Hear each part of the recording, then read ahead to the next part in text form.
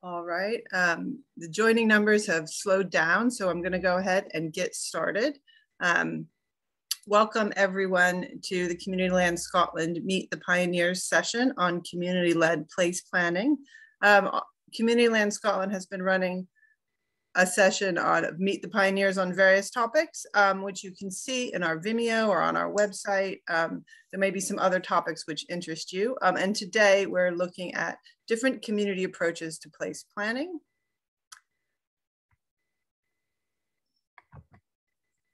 So the agenda for today is I'm going to do some housekeeping and scene setting. I'm Carrie Doyle and I'm a staff member at Community Land Scotland. And then we are going to have a presentation from the Because We Say So team behind the local place plan at Kimning Park Complex, which is coming from Nikki Patterson.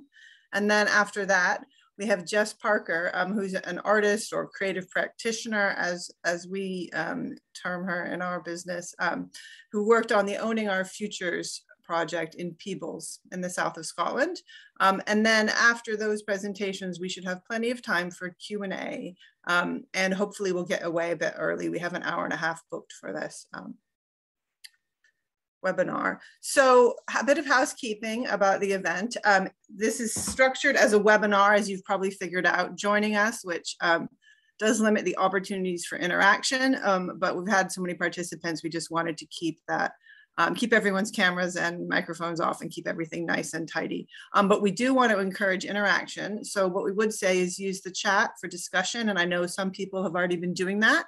So the chat function is for discussion. Anything that you want to raise to attendees, you can put in there. The Q&A function, which is next to the chat function, those are questions for the presenters. So if there's a specific question you want answered by the presenters, put it in the Q&A. And as a facilitator, I'll go through those and we'll have a discussion around the questions at the end after the presentations.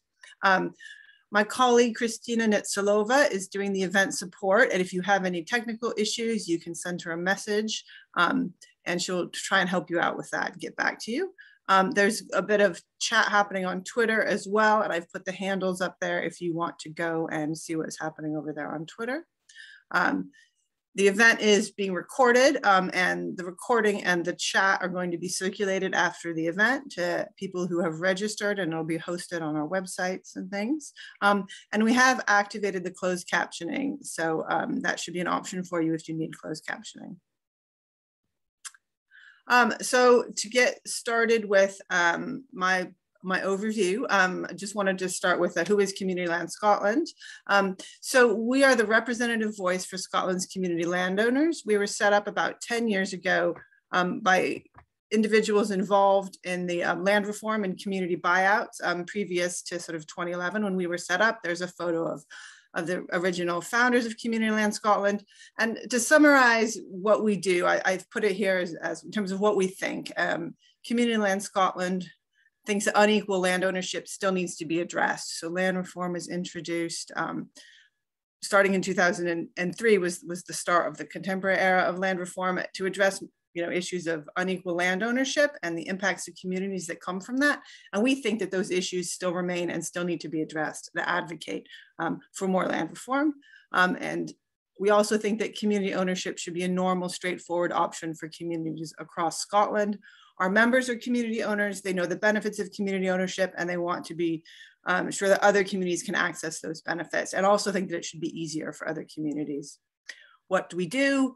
We work with community groups buying land or buildings, and we work to change the conditions for community ownership.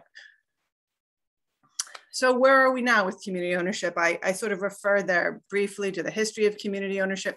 Well, as of 2019, Scottish government statistics showed 590 assets owned by 418 community groups, covering a very large area. And here's some photos of some sort of recent community assets, some interesting things. Communities own all different types of buildings and land for all different types of uses, and are doing amazing things in terms of renovating historic buildings, putting in place resilience and mitigation measures against climate change, managing greenbelt spaces. There's a picture there of Scotland's first community-owned seaweed farm, which is being built in the Isle of Mull. And there's some pictures from town center regeneration down in Dumfries, our members Mid-Steeple Quarter.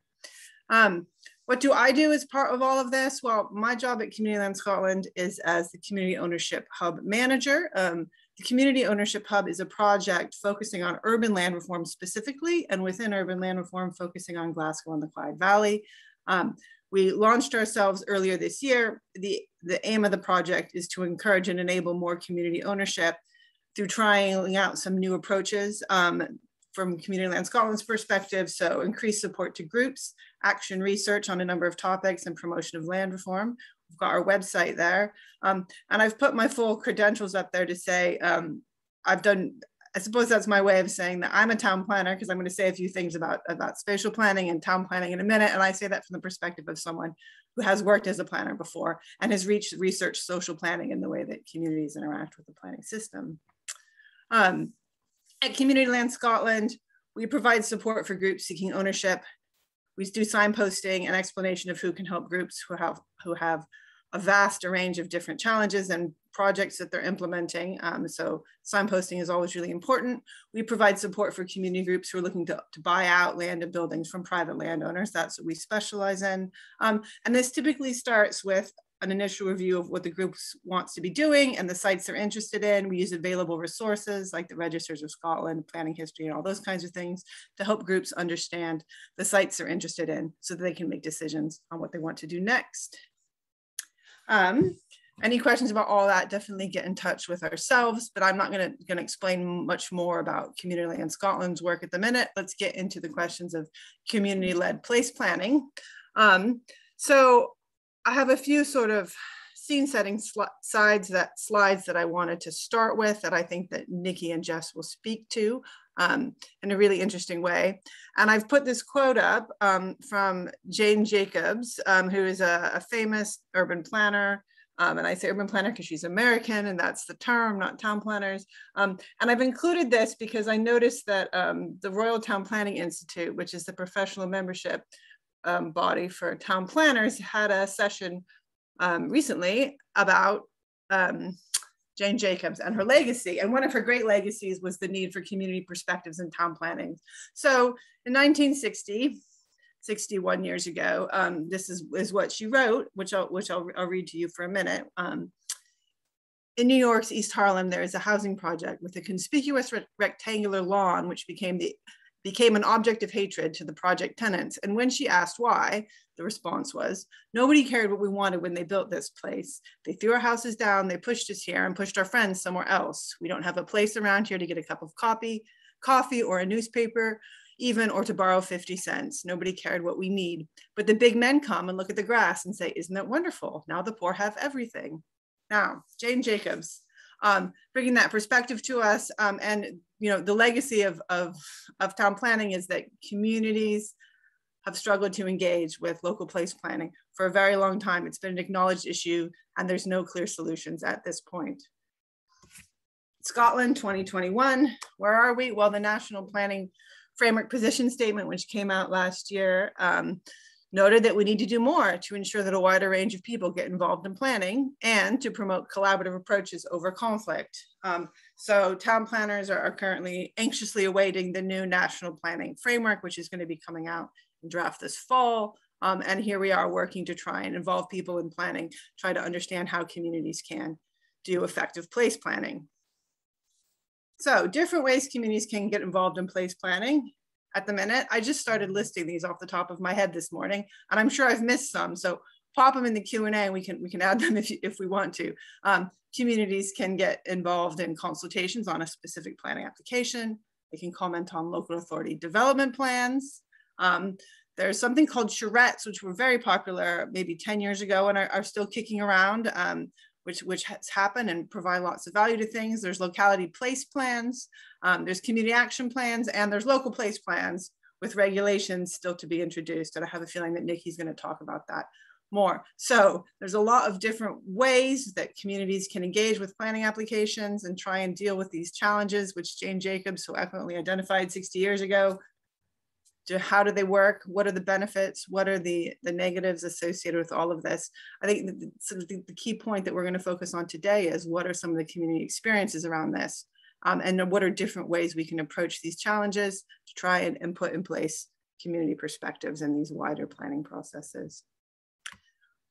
One thing that is important to think about, and I think maybe changes things in terms of other discussions about community-led place planning, is that Scottish communities benefit from some of the strongest rights over land internationally. So there's community rights to buy land and buildings, and I've listed 3 of the most powerful community rights to buy in Scotland.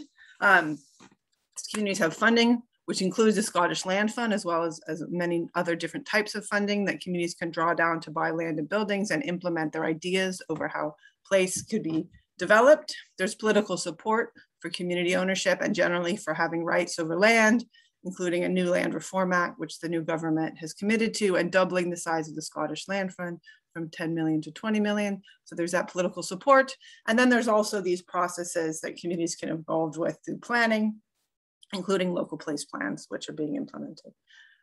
So lots of strong rights, but there's a lot of processes. This is all quite confusing, even if you're a planner like me. There's a lot to deal with. What do communities think of all of it? I mean, ultimately, what we want at Community Land Scotland, and what, you know, and the many groups we work with, including the Scottish government, is to take communities from objecting to planning applications and from occupying land and buildings. I have a picture there from Govanhill Bath, which is an occupation history, as is Kinning Park, where Nikki is coming from. So how do we take it from the position where communities feel like they need to occupy land and buildings that they want to protect, or object to planning applications in a conflicting way, and turn it to a situation where communities can use their rights to make places the way that they want them to act proactively? So that is all I'm going to say on these really big, long-standing, important issues in planning, because what we really want to do is we want to learn from the communities, from their own experiences, and see what kind of different perspectives and learning that they have for us. So let's meet our pioneers. Nikki is going to go first, and then Jess. So I'm going to stop sharing my screen, and Nikki will start sharing his. Thank you, Kerry. Hello, everybody. I'm Nikki Patterson. I am the Community Learning and Development Officer at Kinning Park Complex. The presentation I've got for you just now is going to focus on the main project that I am tasked to deliver just now. I'm not going to speak so much about Kinning Park Complex, or KPC as it's referred to so much, but I'd be happy to answer any questions you've got about that in the Q&A session. We applied for the Investing in Communities Fund from the Scottish Government to deliver a local place plan, and at the time we had quite a small staff number, and KPC quickly decided to take on somebody in the role that I've filled to deliver this, due to capacity, and also to do the thing justice. As Kerry was mentioned, it's not fully legislated for, and the model of local place plans is still very much to be determined. So we're starting, if you like, with a fairly blank canvas of sorts, and we've taken a lead from the Scottish Community Development Centre, who were working with Nick Wright to develop a kind of position statement or proposal for how local place plans ought to be done. And we've taken that and kind of put a bit more, or even more, if you like, community learning development principles and practice behind that to really try and give it some edge and teeth, and also a bit like KPC during its occupation and Govanhill Baths and other places around the country, make sure that direct action is still going to be part of the tactics for local groups and organisations and the strategy overall, to empower local people to determine how their neighbourhoods and communities take shape over the next generation or so. So I'm going to talk about is an overview of the area that I'm working in, an overview of the approach we have to local place plan, what our strategy, practical strategy, week to week is for building up an evidence base, community engagement and delivery of the local place plan, and a little bit about how that's working. There's quite a lot to fit in to 20 minutes, and I'm absolutely happy to answer any and all questions in the Q&A if you feel I've missed anything or not addressed something that you have a query on. So the area for our local place plan is in the east end of the Govan ward in Glasgow, just south on the south quays of the River Clyde, situated in between Govan town centre and Gorbals, and it's bounded on the south quite hard, if you like, by the M8 motorway, and to the north by the River Clyde. It's got a population of about 12,000 people, about 7 neighbourhoods, although Pacific Quay is a fairly recent sort of commercial development. That's where the BBC is situated, STV, the Glasgow Science Centre and so on. And in any case, we're incorporating that in because we feel that in terms of the regeneration of that part of the docks and the quayside, local people ought to have a say on maybe how that takes shape and how they can get access to the services and facilities down there. I'll maybe try and refer back to this map because a couple of things I'm going to talk about in a minute will make more sense with this graphic, especially in terms of the area's connectivity to the surrounding neighbourhoods. It's a lot of information here, but don't worry, I'll try and just give it a summary. Effectively, the area we were looking at, there was formerly a congruent set of neighbourhoods based on the industries, shipbuilding and docklands and so on at the quay sides of the Clyde. The construction of the M8 and the Kingston Bridge cut right through one of the bigger neighbourhoods there, Kingston, and led to the decomposition and degradation of that neighbourhood space. The M8 construction also squeezing the area in between the motorway itself and the river created this corridor effect, and people who live there and people who live outside of it, including the local authorities, refer to this area as the Paisley Road West corridor. So the Paisley Road West is the main road that runs through the area. And of course, from a community learning and development point of view, or even from a placemaking and planning point of view, it strikes me and strikes many people as odd that people would refer to the place they live as a corridor. We want to try and nudge that towards it being a home and giving people a sense of more of a sense of ownership. These sort of geographical developments have dislocated the area from the neighbourhoods to the south, in particular Pollock Shields.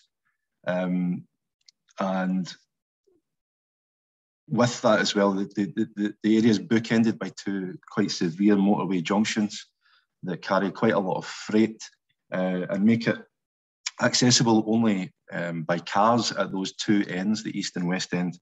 And there's one road bridge in from Pollock Shields, and there's one road bridge into Anderson at the Squinty Bridge, which I'm sure many of you will be familiar with. This corridor effect has also led to the area being overlooked in terms of investment and community engagement work. Gorbals to the east and Govan to the west have had significant attention and investment given in locality plans recently, and we've recognised that the local place plan is an opportunity to maybe do some of that from a community-led position. Moreover, the general narrative to the area is one of deindustrialisation over the course of the last 30 or 40 years. This has led to an increase in vacant and derelict land, a decomposition in terms of the cohesiveness of housing and the logic of where industrial and commercial zones are located. And apart from anything else, the area is dominated quite heavily by car use, although the public transport is fairly good, but people do depend on cars, and we have a lot of really fast traffic cutting through the area.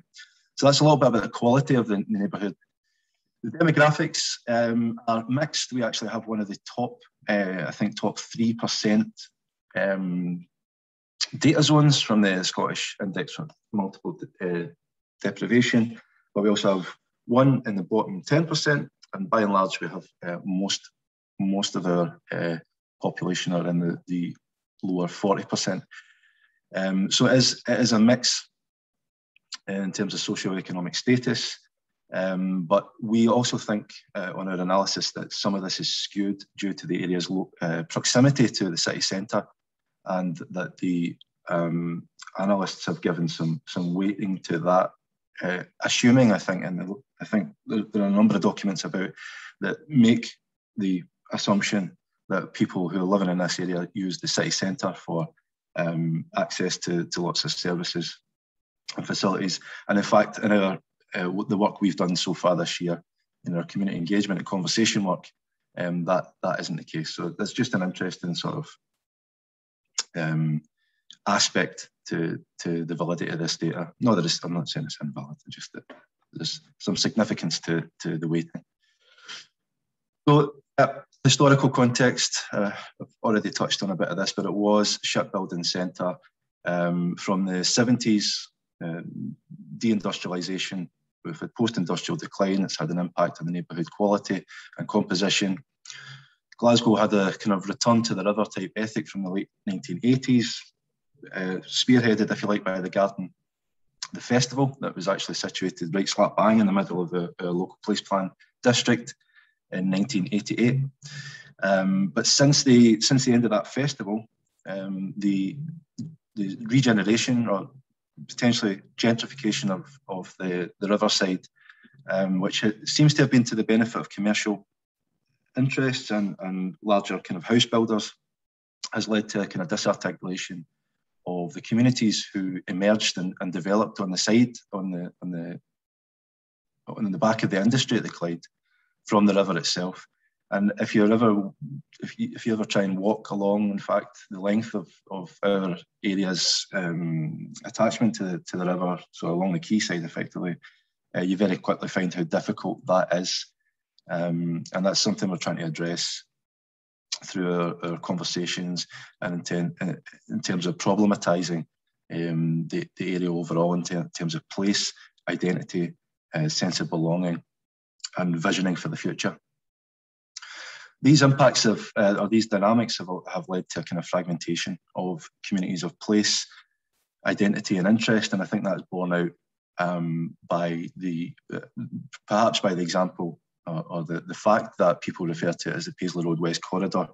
Although there are a number of distinct neighbourhoods in the area, the cohesiveness between these isn't as good as it could be, and it isn't as good as it is in other parts of the city and the country.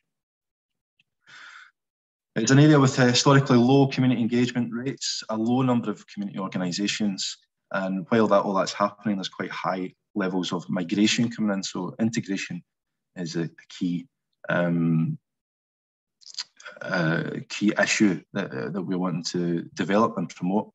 There are 74 languages spoken within this area, and while all that's happening, we have the extant or traditional working class populations who to varying degrees and different extents are struggling with an identity crisis based upon Brexit and other political dynamics such as Scottish independence, or the question of Scottish independence. And also it's an area with historically strong links to the north of Ireland and the politics there. So they have an impact on the social dynamics and intercultural and inter-community dynamics. And of course, because of the investment in Govan and Gorbals and the kind of general decomposition of the quality of the neighbourhood facilities and services, there is a strong perceived competition over resources. And on top of all that, we have the area was developed in the 19th and early 20th century, and certainly wasn't built with access in mind. And in fact, there are very few shop fronts and services that people can access if they depend on mobility aids. So that's something we're also looking to try and address through a local plan. As I said earlier, we took Nick Wright and the Scottish Community Development Centre's approach to our local place plan as an opportunity to flip the system and change the power dynamics that determine how places are made, so to speak, planned and developed, and to try and win some power back for local people to determine how they want their neighbourhoods and their community spaces to develop, rather than leaving it to detached planning systems and to the interests of land developers and housing developers and so on. It's also, from a CLD point of view, an opportunity for the public to learn and understand more about their place, its problems and potentials, or potential solutions, and to understand the dynamics that underpin their everyday life, everyday neighbourhood life, sense of place, belonging, and so on. And we also want to take this as an opportunity to establish a model for how local people can lead on planning and decision making in their neighbourhoods. Our ultimate aim is to set up a local strategic system for community-led development. It's led by local people for local people, and to achieve the quality of neighbourhoods and communities that they want. We've taken as a, we felt that local place plan was kind of vague, or certainly conceptually vague for kind of lay people to understand. It certainly took me a number of weeks to get my head around what it was, what it could be, and how it could be prosecuted. Essentially, broken it down into three main terms, or three main watchwords, if you like, and these are that it's a community-led, as in local people leading, facilitated by professional CLD workers, supported and resourced appropriately by those official organisations and networked organisations who are in a position to do that. Canning Park Complex as an example of the anchor organisation on this local place plan that is resourcing much of their activity. Neighbourhood as opposed to place, we felt this was more conceptually coherent, had a bit more meaning, and allowed people to conceptualise how they were accessing and using the places and spaces around their home and their workplace in an everyday sense. And the blueprint, we have taken the line that local place plan should incorporate an A to Z, if you like, of community action plans and other long-term and short-term and everywhere in between determinations. And the local place plan itself as a funded, hopefully in future, more consistently funded and resourced as a strategy for delivery and iterative review of local people's determinations in coordination and collaboration with local planning officials and other relevant agencies. We've adopted a critical approach, understanding the histories and biographies of the area that we're working in, understanding that loss and trauma are part of the story here, not ignoring these, that this has meaning to people, and that we're not about erasure of people's lived experiences. This means that we understand that while assets are crucial, we're not taking a typical asset-based community development approach to this, because much of this is to do with storytelling and understanding place and sense of belonging. To that end, we work on the basis that we have to embed our practitioners within the neighbourhoods over a long period of time, building conversation, applying our principles and practices every day using dialogical methods to build trust, engagement, and also the facilitation of the development of skills, knowledge and understanding for local people. Training local people up, getting them into volunteer positions, identifying what their interests are and what their route to empowerment might be, and building leadership within the local area through that. And all the while mapping these stories and experiences, so generating a culture of dialogue, celebration and problematising as we go. And while we're doing that, we're also identifying needs, wants and interests and establishing or developing groups of place and of interest and experience to build the capacity, build the network up of community groups, projects and organisations that are determined on their own terms and facilitated by local place plan and by organisations such as Kinning Park Complex. Our outcomes are that the local player will have established a blueprint. So the local place plan we're calling a blueprint because we want it to be an iterative process and we want it to be an A to Z of community action plans. They'll have established a blueprint for how their communities and neighbourhoods will develop in the coming years. They will have an area network of groups, projects and organisations to facilitate dialogue, resource sharing, decision making. They will have within that the tools to assess their needs and assets on a continual basis and have the resources to respond to these as appropriate, or at least the knowledge of how to access the resources as appropriate. They have the tools to analyse change, determine what changes take place and how to hold higher powers and decision makers to account when and where appropriate. And they'll have the tools to maintain and develop their local place plan and their local area network. One of the things we're using, a key concept in our strategy, is the 20-minute neighbourhood. We're currently working in an area that wouldn't be considered a 20-minute neighbourhood. That there are a number of issues that go into this, including poor or low sense of place identity, the decomposition of neighbourhood fabric, decomposition of neighbourhood sort of how the neighbourhood's composed, decomposition of how it's composed, but I hope you get the point there. My head's gone a bit blank. Yeah, and using this concept to problematize how people, what their day-to-day experience of neighbourhood life is, what's missing, what's good, and what needs to come in, and using that within this 20-minute neighbourhood concept has been very useful for us in getting people to sharpen their thoughts into why they have to go into the city centre, for example, or into Govan Town Centre, and why they're not able to access their everyday needs and services along the Paisley Road West or within a 20-minute walk or wheel from their front door. As I said, it's the tangible scale, very useful. It's certainly introduced the opportunity for us to discuss the use of cars, not just the speed of traffic, but parking is a big issue in the area.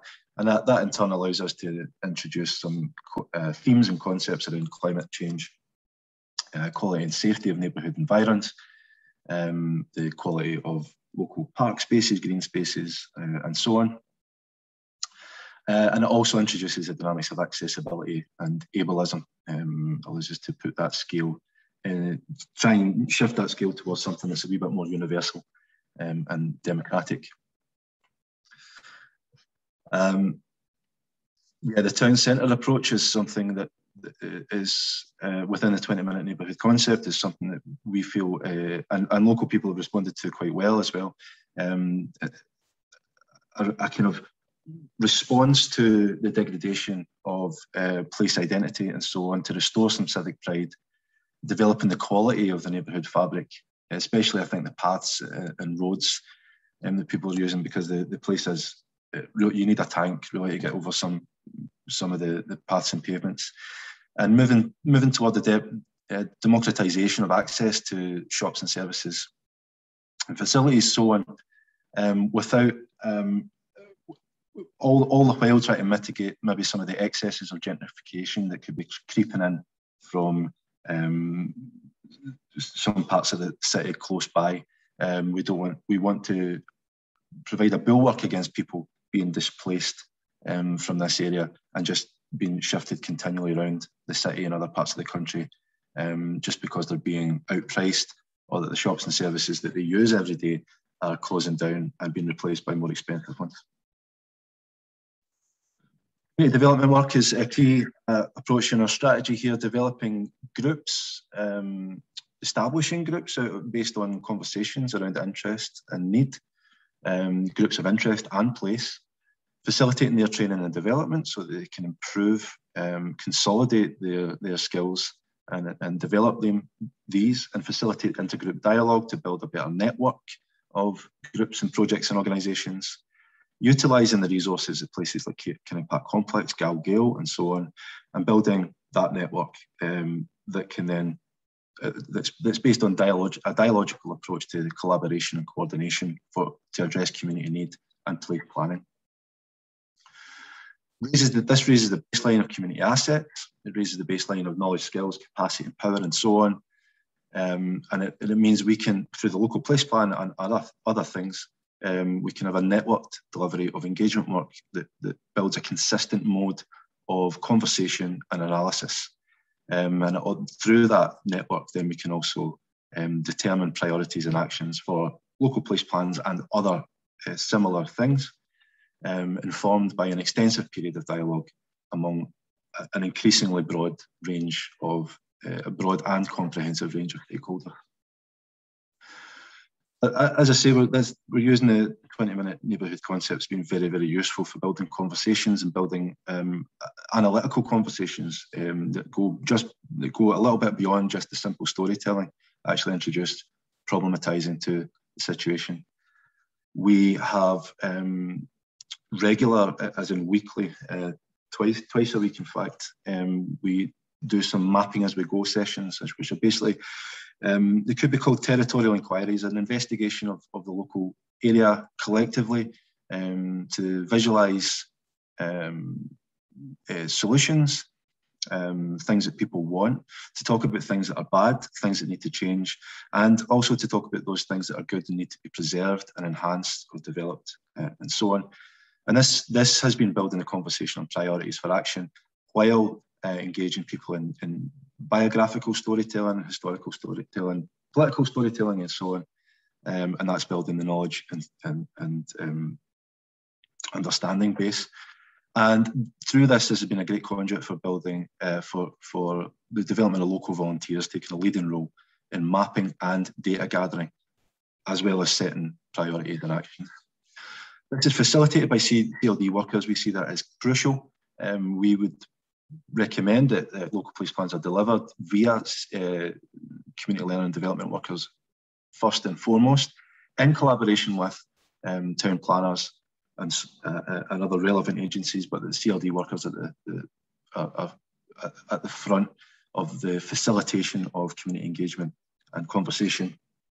This is because of our approach, our principles, and practice principles, builds trust, facilitation techniques, and has a much more deeper and meaningful understanding of people and place.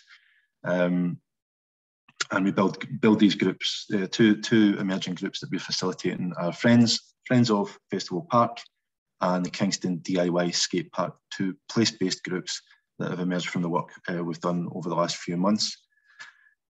We facilitate these through brainstorming sessions, which are effectively fun, engaging, but critical activities that allow groups to set their own priorities for action, and then we facilitate their,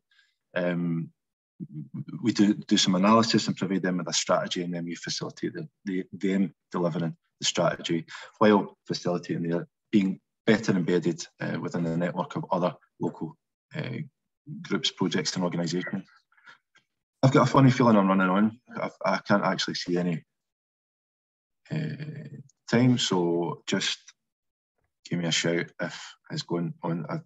Yeah, Nikki, I'm just coming on to say probably wrap it up in the next 5 minutes. Does that sound good? Minutes, okay. Yeah, okay, no probs.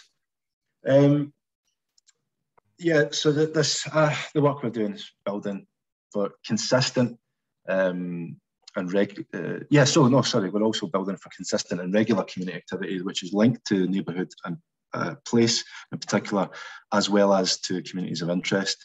One major project we've got is the annual festival coming up at the end of this month. It's called the Paisley Road West Fest, based around cultural activity, which itself is related to the kind of political folk culture of the Clydeside, working class history and experience, and we are developing that into a sort of reclaim the Clydeside type approach for some of our local place plan work, to do some engagement around critical understanding of place, as well as problematising the neighbourhoods, as well as identifying sites that may might be brought into community ownership going forward. And if they were brought into community ownership, how people see those sites developing, what will they be? One example is that there is zero youth provision in our area, and one of their local aims is that we would have a youth-led youth organisation at some point in the near future from this sort of work. Also, through this, developing the local area network that I've been referring to for strategy coordination, resource sharing, as well as prioritisation. And that's me at the end. Brilliant. Okay. All right. So that was a bit of a whirlwind tour. Hopefully enough detail for you to be able to ask me some questions, and which I'll be happy to answer. I know I didn't touch on KPC as such. I'll do my best to answer any questions you might have on that. You can, if you've got your phone with you, you can scan that QR code there. It'll take you to all of our link tree. Otherwise, please do visit our website to find out some more information and the full strategy on our local place plan and how we are going about it is at the second address down there. Otherwise, please do contact us at hello@becausewesayso.scot. I'm sure Christina and Kiri will pass on other those contact details towards the end. Anyway, right, thanks very much. I'll shut up there. Thanks, Nikki. That was really great insight into all the amazing work you're doing there. There's a few questions in the Q&A, so if attendees want to have a think and pop some more in, that would be great. And we're going to hand over now to Jess Parker to talk about her work in Peebles.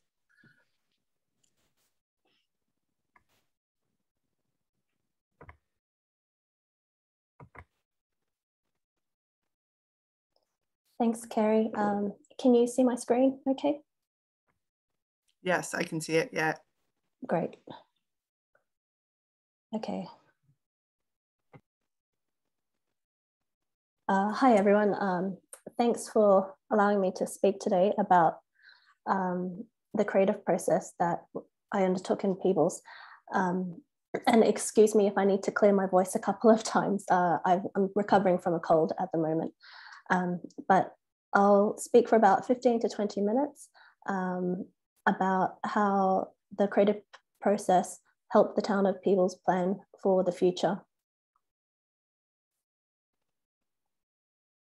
This includes being briefed by the community trust, learning about the town, drawing out insights from the people, and developing a creative output to continue the conversation about community ownership.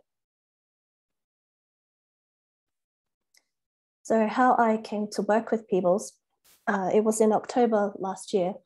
I saw Community Land Scotland was promoting a project called Owning Our Futures, and they were looking for 6 creative practitioners, and each one would be partnered with a community for 6 weeks to explore the role of community ownership during COVID-19, and also to help them look forward to the future. So I applied to be partnered with the Peebles Community Trust down in the Scottish borders. That's about an hour's bus ride south of Edinburgh for me. And during the interview process, I was informed of the assets that the trust already owns. These include the Shields Community Woodland, the School Bray Hub, which is currently used as a reuse hub where people bring in their secondhand or unwanted items or goods, and the profits from those are sold and go back into the community trust. And also there is a site which used to be the town's main tweed mills, but have been up against developers for a number of years. There are allotments on this site, as you can see in the photo in the bottom right. And this has been really beneficial for the community. They've had open days there where they sell produce and fundraise money for local community groups.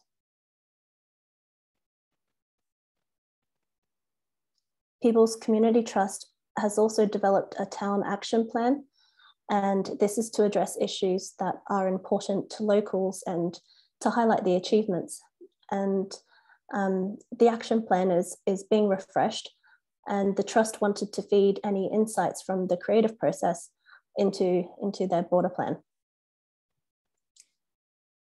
The trust was particularly keen to hear from young people in the creative process so they could be part of shaping their future.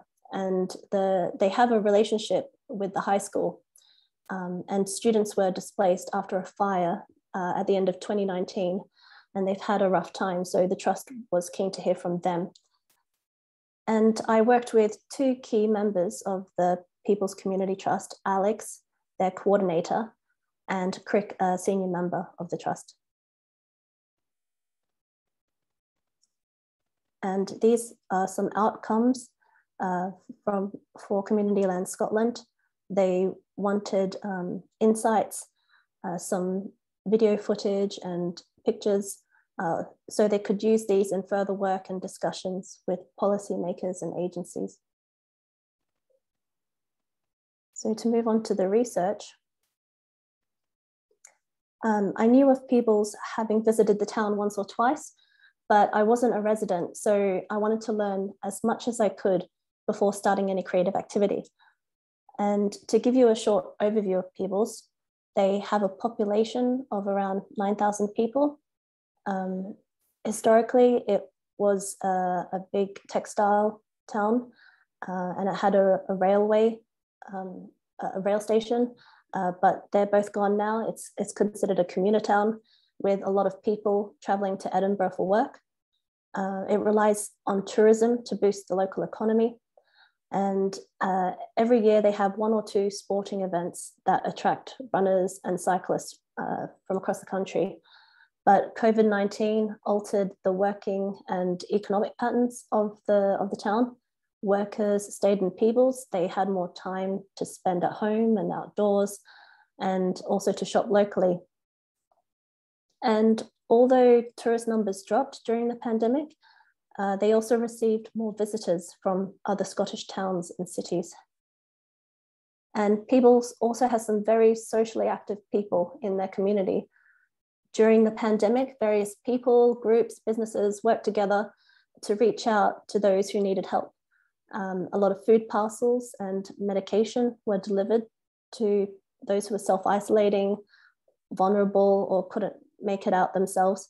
And other residents who found themselves at home with nothing to do also volunteered their time at community buildings.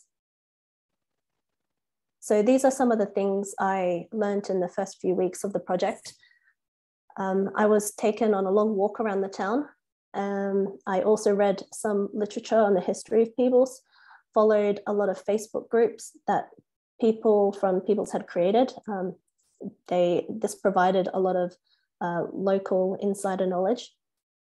And I wanted to collect a wide range of opinions and experiences from those who lived and worked in Peebles. So I interviewed a journalist, an artist and gallery manager, a business owner, an outdoor event organizer, volunteers, and people who helped run several community groups and projects. But we did hit a snag quite early on when we found out that we couldn't get access to the high school to speak to students due to the COVID restrictions. All we could go with was the was the youth club, and we organized a workshop with some of the young people to collect their opinions and thoughts for the future.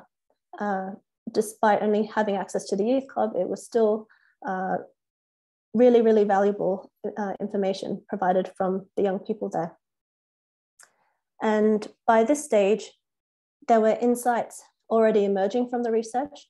I used these to plan for the creative activity to get the public to imagine the future of the town. I went down the path of speculative design because I wanted participants to experience a change in the familiar space, to question how buildings or green spaces that they see and walk through and use every day to be more productive and bring people closer together. So these imaginary cards were created to kickstart people's imaginations and get them thinking about how their community could be strengthened. They've been designed especially for Peebles based on the interviews and conversations with people.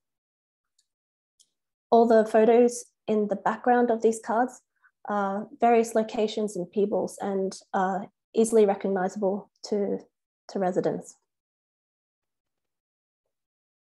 The reason why I chose to illustrate the ideas on each card was to be playful and encourage people to think of their own ideas and hopefully get them to draw their own on blank pieces of card that were also provided to them. And by using illustrations instead of photos, it prevented folk from being overly critical about the idea, about the cards themselves. So I'll quickly talk through each card and how they came about. This first one is a delivery bike that could be community owned. It delivers food and prescriptions to people who can't leave the home. Having bikes deliver goods having bikes deliver goods also lowers emissions and fewer cars on the high street, which is a contentious issue in Peebles.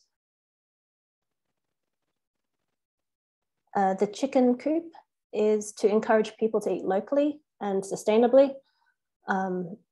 For example, when I showed this card to one person, she told me about the large chicken factory that's just outside of Peebles, and said how that company claims to have organic eggs, but their process is very industrial. The staff come over from overseas, and she thought it would be much better if chickens could be raised in a more natural environment and closer to home. So already by using these cards, it's getting people to be more critical of things like food systems. The next one is a hut containing free firewood. This was in reference to the woodlands purchased from the council and now managed by the community. They're conserving different species in the woods now, including a rare moth, and they also have plans to harvest their own timber. So this card was to make people aware of the woodland and have them think about how and where the harvested wood could be distributed to the community.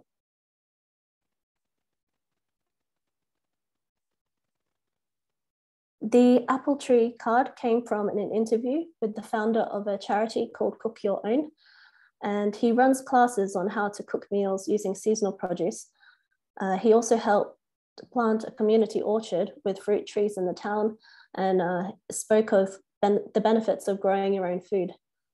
And when he went to speak at a local school, he was also shocked by the lack of fresh ingredients in the home economics class and how the students weren't taught about where the food comes from. He observed that they're handed prepackaged ingredients bought from the shop, given a recipe, and then they go away and make the meals. So this inspired the next card,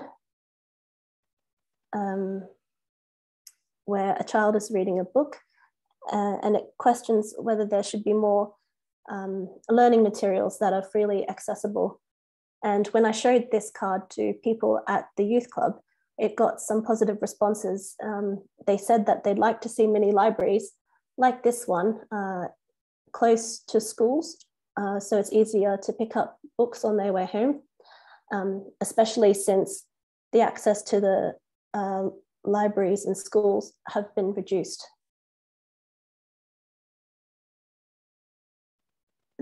The next card encourages more people to sit down and socialize, something like a conversation bench. This idea came from reading people's lockdown experiences, and a lot of older residents felt lonely and wished that they could go outside and meet people during the pandemic. And after walking around the town, I also noticed that there weren't many benches or tables in open areas. And when I showed this card to young people, they also said that they wanted more sheltered seating. because when it rains, and it does a lot, most students tend to stay indoors. And the last card is an idea for street art and murals in the town. And there are a lot of old buildings in Peebles, and some say that it makes it look dull and grey, especially in winter. So if there was more colour on the walls, this would make people's walks more enjoyable. And young people also said that they would like to see and take part in more art. So these cards were then printed, A5 size, and put into packs along with a survey with some questions and blank cards for them to draw their own ideas on as well. And the activity packs were handed out to interested participants who signed up, and they completed the imaginary exercise in their own time. I would have liked to have accompanied people in groups to do the exercise, but due to COVID restrictions, I wasn't able to do this. I instead asked participants to take photos of the cards in places where they'd like to see change and email me those photos at the end of the activity. So now I'd like to show you some of the responses that I received.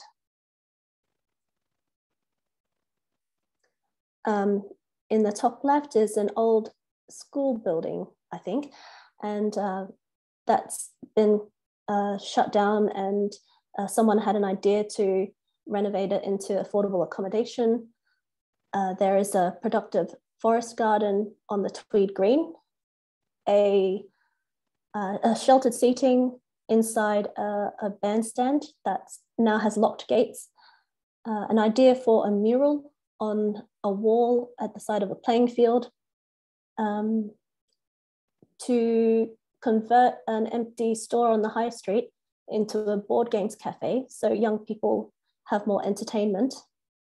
A couple of these insect-friendly flower beds came up in specific spots in the town, as well as a historical graveyard tour, and a Peebles Community Bank, a new space for the reuse hub in place of what was the TSB Bank, a community market on the high street, a resource map for those who have just moved to the town or are visiting, as well as a zero carbon supermarket. So these were some of the ideas that the creative activity generated. A lot of interesting responses, and it proved to be a useful way to find out which places could be better utilized and restored.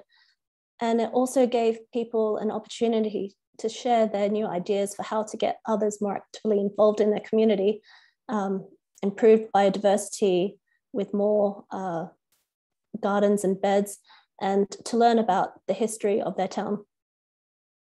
So all of these responses were then collated, and suggestions for a final creative output were shared with Alex and Crick from the Trust.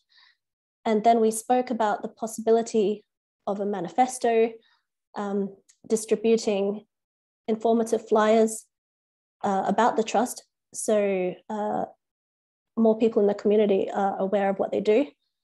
There was an idea for an online gallery for all the creative responses, where people can also add their own later on. But what we decided on in the end was an ideas map of Peebles to continue engagement with people after the project ended. So this is an illustrated map. It's intended to be quirky and have a comical style, similar to the illustrations on the cards.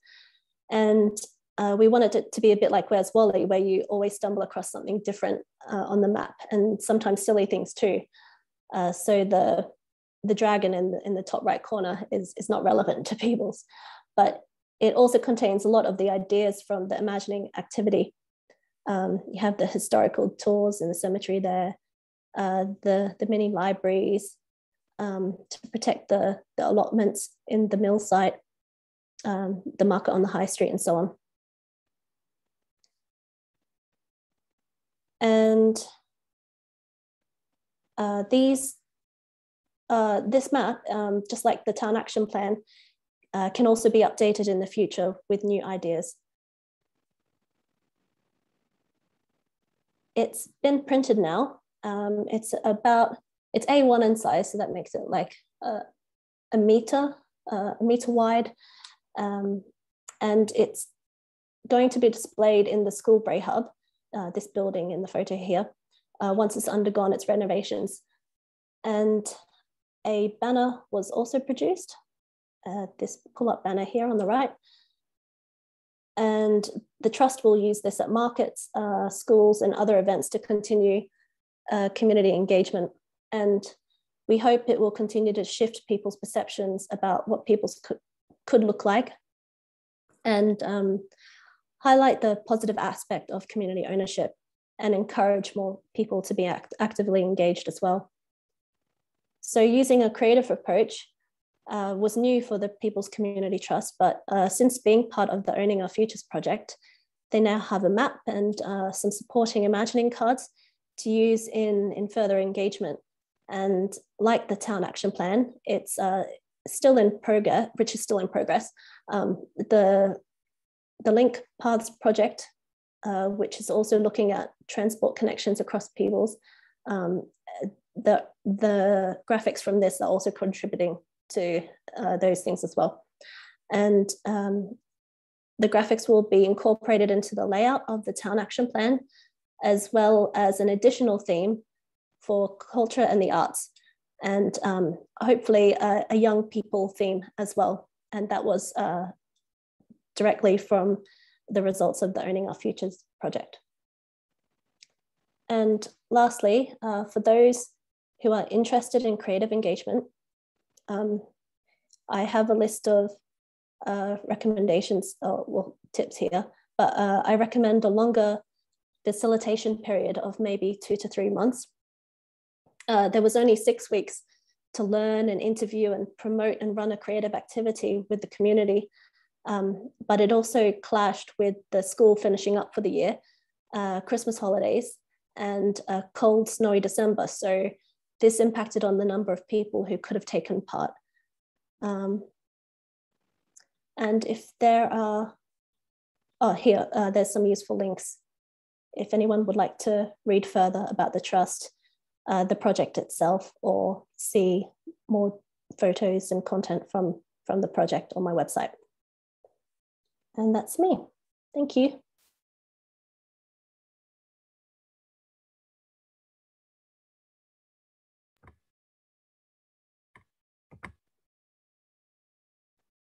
Thanks, Jess.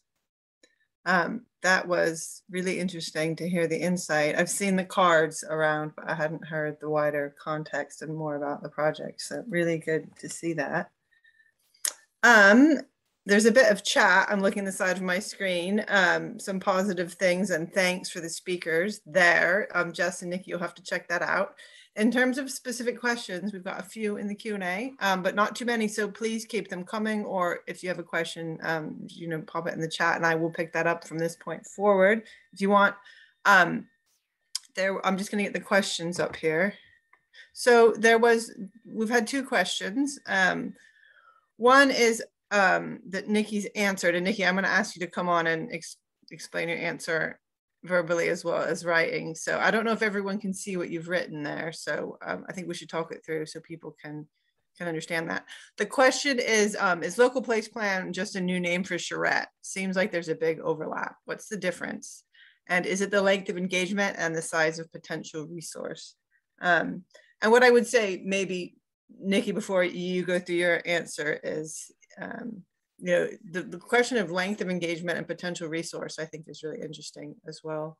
That point about how long we're doing the work and who's resourcing it are key questions around all of this. Quickly, I mean, charrette traditionally tends to be something that happens over a short period of time. So you get the community together for like a weekend or a week or a set period of time to work quickly through some design issues with experts. So that idea about bringing everyone together quickly to push through. And obviously a local place plan has a really different time scale there. Nikki, do you want to get into your response? I guess the yeah, I guess maybe the most sensible way of putting it would be that, well, I mean, first of all, like, it's not clear what local place plans actually are yet. So we're still in the process of determining that, and the local place plans that are live are all attempts to establish a model for it. What I can say though is that we've adopted the position that the local place plan ought to be both a locality plan and an urban development plan that is community led. And rather than designers and planners being at the forefront, well, clearly very, very important to the process, that it should be the community led. The best way to do community led work is to have community development professionals there, alongside creative workers like Jess, to do that engagement work. So when it comes to the charrette, you know, we're sort of thinking that a local place plan would be an A to Z of community action plans, and also a whole host of other determinations that the public are really putting to the planning authorities and the policymakers to address. So it's an evidence base for what local people need and want, what they want to keep, what they want to change, what they want to get rid of. So the charrettes would come in as part of the process to facilitate the local place plan, probably more on a specific theme or a specific design issue or planning problem. And so they would be very much part of the toolkit, if you like, of building a local place plan. Having said that, that is our position, and we're taking quite a strong, like, adopting quite a strong and radical position on that. In the end up, that might not be what the government decide to do with local place plans. However, we're just using it as an opportunity to do that anyway, as kind of trying to establish a model for best practice. So yeah, in summary, charrettes would be part of the toolkit that we would use to establish an A to Z local place plan that covers an expansive area and is for me, should have an iteration period of about a year in terms of conversation and building and design, so on. Did that make any sense? Hopefully it did. Yeah. Pop on the chat if you want any more detail on that. Yeah, and just to repeat, because I think Nikki and I both said this, but it's important to stress the local place plan process is new, and we're waiting on the regulations to be announced. They should be, I'm guessing, late this year, early next year. It'll be clear exactly how local place plans are going to work. At this point, they've come down from the Planning Act and they're being tried out, but all of the details haven't been worked out yet. So this really is Meet the Pioneers, doing things that are brand new. We've got a good few questions coming through, and I'm just having a quick look. The first one is, Nikki, have you managed to get any buy-in to the process from newer gentrified community in the area? It's an interesting question. The harder to reach communities tend to be those that are more marginalised, and those who have more social and cultural capital tend to come forward quicker, especially when it comes to involvement and taking some leadership. So yes, the folk who come in with a wee bit more capital in whatever form that comes in are the ones that are buying in quicker, and we're building the trust and the conversation with those harder to reach groups as we go, using some leadership from those who are already in a position of feeling confident and competent enough to do that. I hope that's what you meant by the question, Alistair, but if it's not, let me know. The next question uses an acronym I don't understand. It says CLD. If CLD are involved in the work, do you know what that means? Community learning and development. That's the community learning and development. Worse than planners with your acronyms, not worse than planners. Well, for critical CLD practice tends not to skew towards local authority objectives, actually. Local authority objectives, government policy, the different planning frameworks that we're operating in, kind of set the parameters, but they all for our work, but they also at the same time set the limits which we want to challenge. So in fact, and if something's supposed to be genuinely community-led, then you know, the parameters are important, but at the end of the day, so is having the option for direct action is, you know, always really useful as well. So no, in our case, no, we do adopt quite a critical and radical position on this. We work in partnership with local authority, but we also are advocates of local community and collective voices. So yeah, we are not going to necessarily just do, you know, what we're told, if you like, because we're funded to do critical work, so we'll do that, you know. That's a good opportunity. Before I go there, Jess, come in when you're ready on any of these questions. We've got some coming up for you, but pipe up if you want. I'm thinking that this question about skewing towards local authority objectives is a good way to pick up. There's another question about apolitics, like the role of politics basically in all of this, and whether or not it can be, there's a question about whether or not it can be apolitical. And then we've got a question here about, does the politics always skew in one direction? So they're actually related in a way. And what I would say about that is that, you know, planning is political. Even if you try and make it not political, it is political because you're developing things in places. So you always have to see your way through these things in some way. And I think setting out your stall the way that Nicky has done really clearly about where his perspective and the way he sees it is really important, because everyone's doing different political things and all of this. Very much open for discussion, but that's how I see it. Pop more questions on that one if you want. It's a shame that people can't come in for the discussion, but I will keep reading these and out, and we'll crack on. The next one, go ahead, Nicky. Yeah, I would just say, like, I asked, I think it was Alistair who asked about the apolitical. Can these processes be apolitical? So I just asked Alistair for a wee bit more context about what he meant in this context, because as you say, I mean, part of our process in analysis and so on is doing a power analysis on who are the major kind of power brokers and decision makers within any community, and they're quite often there to be challenged. So I think it's, as you've alluded to, Kerry, the process itself is inherently and essentially political, in fact. But whether Alistair meant whether it's to do with the bigger, like, party politics as such, yeah, I mean, again, within the power analysis, they have a role to play, but they're also there to be challenged. They're there to support through resources and everything else, but they are also there to be challenged. So, yeah.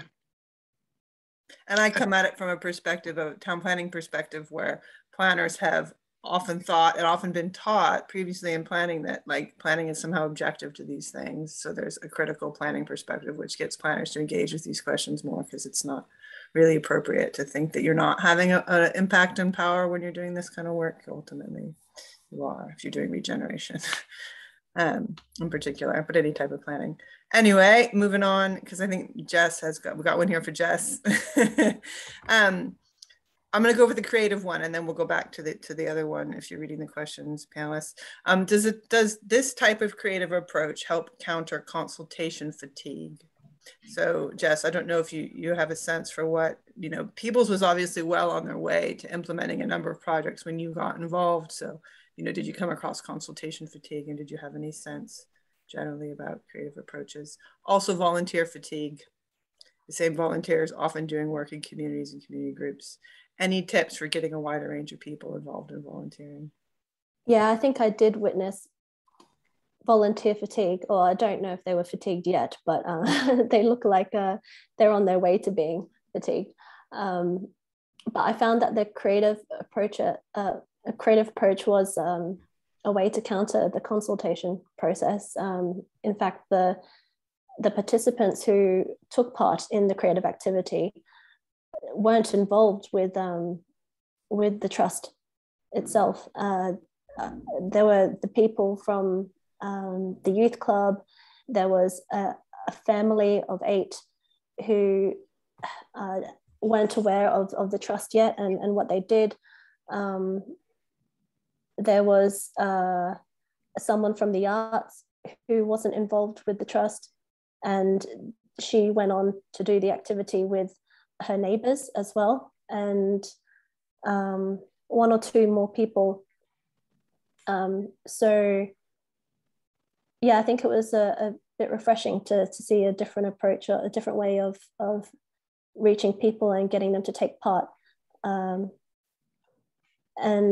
I tried not to emphasize that it was for the Peebles Community Trust, but more of a collective thing for them to take part in. So they wouldn't have this this bias if they did have any feelings that it's always the same people involved in the trust, I don't want to take part. So I wanted to be an open thing.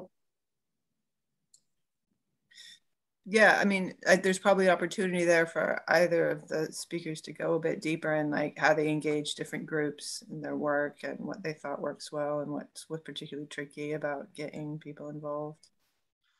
I mean, I think it's one of the local place plan, with it being such a vague and blank canvas, actually part of our strategy is to take people on where they're already at, so where their interests lie. So that might be community gardening, it might be just the local street, it might be like lots of people get up in arms about potholes, for instance, like it's a short-term thing, but there may be more exciting things afoot as well, cultural activity and so on, and certainly the creative processes that Jess has employed are also part of that, those tactics and approach.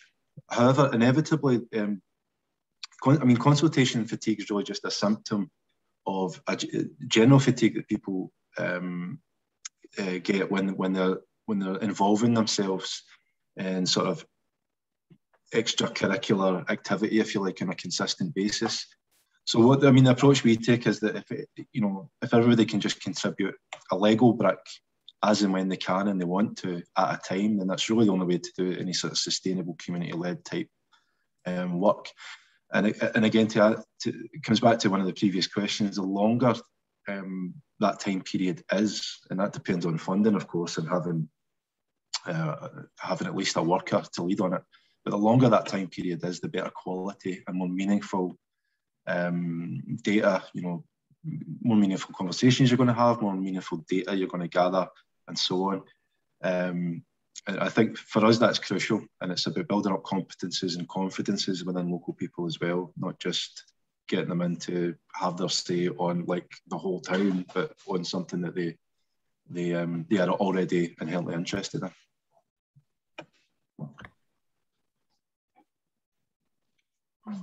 in. There's a question here about I'd love to hear from both speakers about what ideas or advice they would give to local places where community planning does not have a positive history, where people seem disengaged and community planning partners would like to change this. What can they do to stimulate activity where there isn't already a strong basis?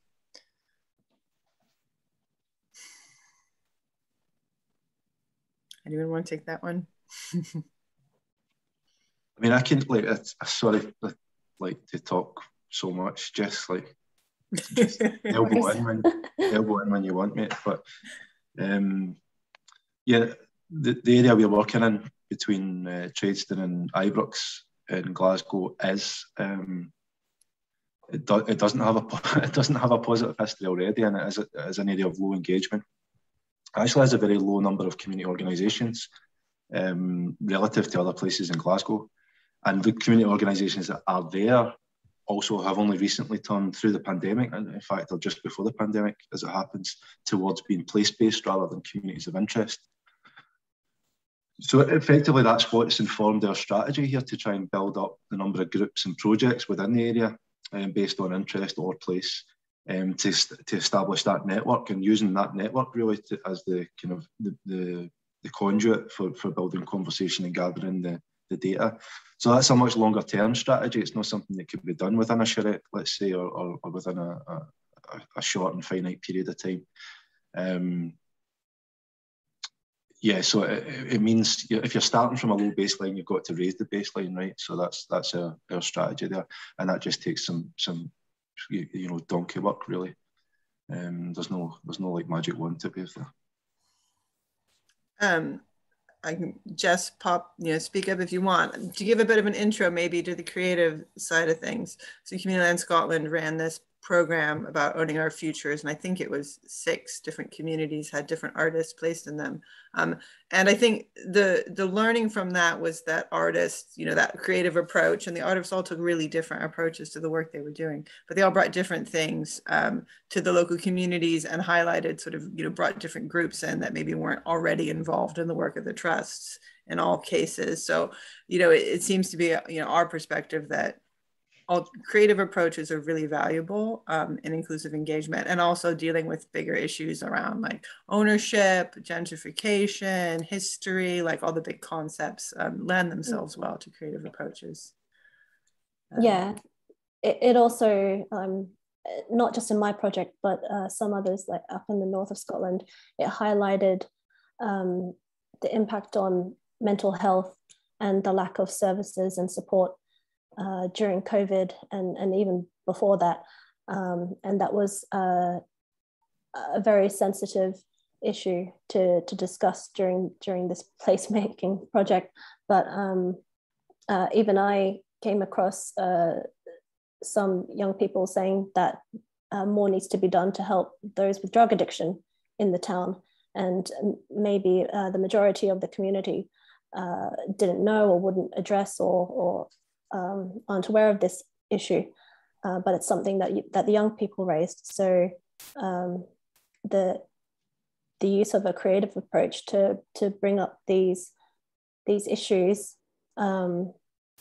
was a meaningful way of getting people to listen to each other and to hear the perspectives and experiences of others that haven't been heard before. Yeah, I mean, the questions of mental health and, you know, and the role of spatial planning and community anchor organizations and, you know, inclusive engagement came really strongly out of the Owning Our Futures work, which we're picking up again here. And you can see that relates to the work that Nikki's doing, as well as other things Community Land Scotland is trying to delve into those themes more deeply. We've got 5 minutes. We've got, most of our participants are still here, so that's good news. And there's 3 questions that are open, so I would maybe just pick up on these last bits if that's good. Alistair's come back on his question about politics, and it's interesting. It's not what I expected. It said he lives in Argyll and Bute. It's traditionally elderly and conservative in terms of the council. So anything that would appear to be community-led has to be apolitical so that everyone can be involved in it. That's what he's phrasing that as. The focus on being community involving all in the process. I guess it's a question on the difference between rural and urban areas. Or as I suppose you understand how politics works through this process, because yeah, Nikki, go for it if you want to. Yeah, I mean, there's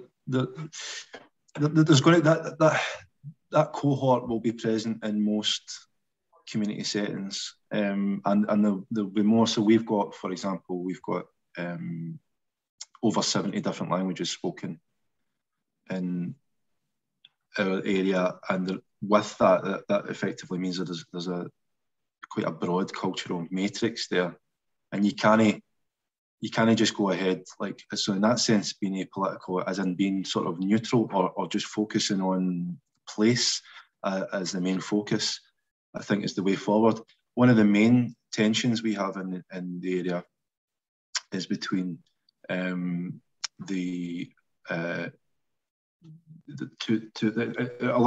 effectively along sectarian, traditional kind of West of Scotland sectarian lines, and it's to get these people around the same table. Not that they're necessarily not going around the same table, but they have opposed or sometimes diametrically opposed points of view on things, and that's all about doing some de-escalation work, some trust building, and having some shared goals and outcomes to work towards. And that could be applied to any given situation where there's people with opposing points of view. So in that sense, it's apolitical. We're not leading like a Marxist-Leninist approach to placemaking or anything like that. Nor are we adopting a particular party's line.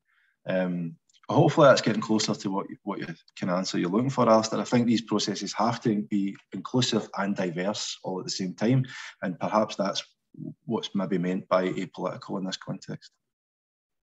They have to be inclusive and diverse while sort of navigating this political context where, you know, there's developers and there's historical, you know, conflict. That's it, and not leaving anybody out at all. You know, just to include everybody. Yeah. All right, we've got 3 minutes, and there's 2 good questions about resources, and I think that's a good place to end on. One of the question is just a thanks, you know, and then says it seems we need much more resource, human and capital, to deliver local place plans.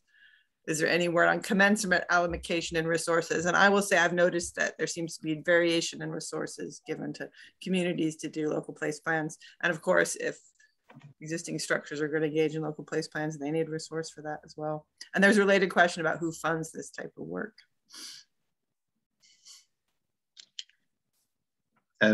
Yeah, they currently aren't consistently and comprehensively well resourced. They are a model in the making, though. Ideally, I think the scale of a local place plan needs to be established as what's workable in terms of capacity. I think it probably needs at least 1 full-time worker and an organisation behind it with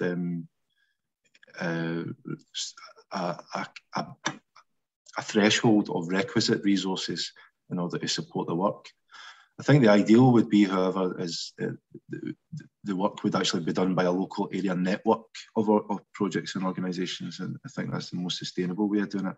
In terms of funding, I'm funded through, I'm actually, to do this, I'm only funded for 20 hours a week through Investing in Communities Fund from the Scottish Government. We've adapted our kind of funding because KPC can do this. We're in a good position to do this. We've adapted it so it can be better resourced. So I'm working on the local place plan full time for the moment, and I also have half a worker to support me do that. And that's really the only way it could be done seriously, to be taken seriously, and for the work to be meaningful. So the situation is that we're actually a long way short of what needs when it needs to be.